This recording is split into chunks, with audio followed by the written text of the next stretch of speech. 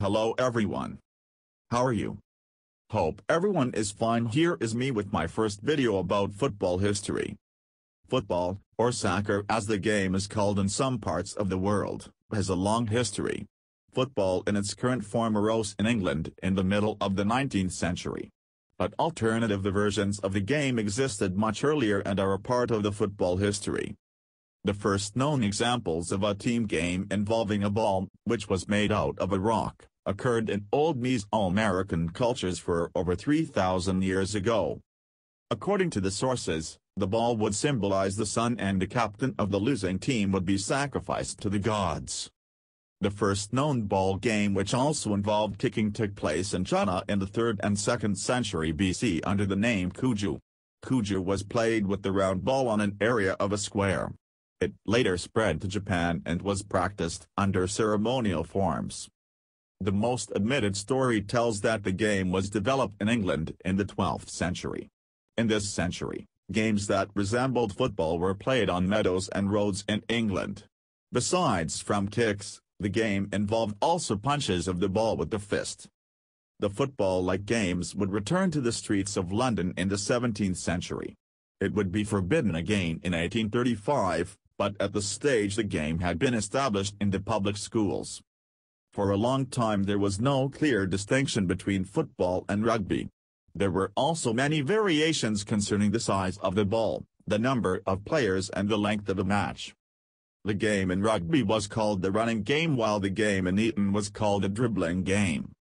An attempt to create proper rules for the game was done at a meeting in Cambridge in 1848, but a final solution to all questions of rules was not achieved.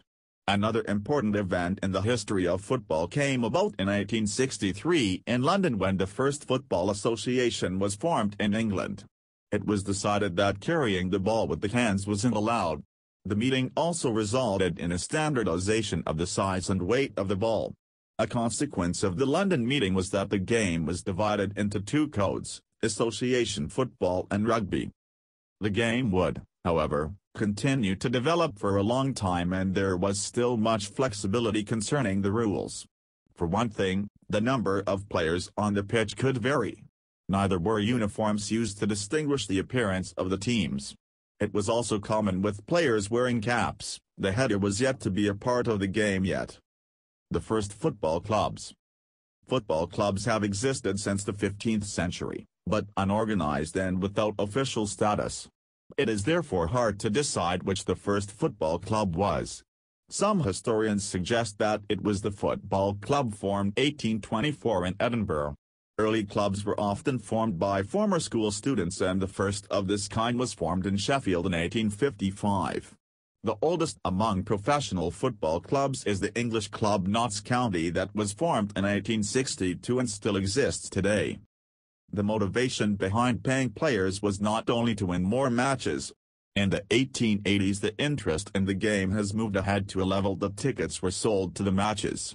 And finally, in 1885 professional football was legalized and 3 years later the Football League was established.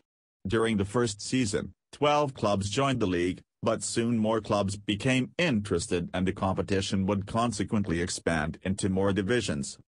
The late 19th century that women started to play football. The name of the game, football or soccer. In most parts of the world, football is used as the name for the chest of the green pitch, the biggest sport in the world.